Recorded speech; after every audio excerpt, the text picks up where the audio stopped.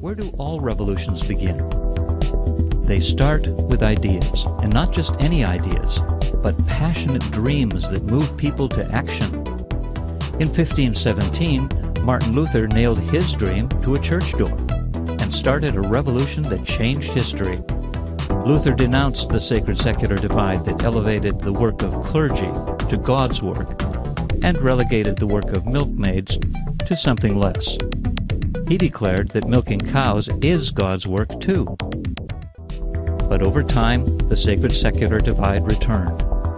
Today, it's the pastors and the missionaries who do God's work, not foremen or flight attendants.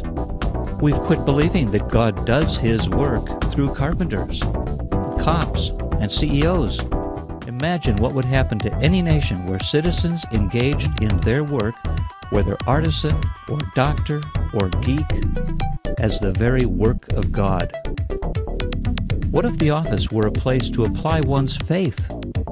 It would turn the world upside down, again.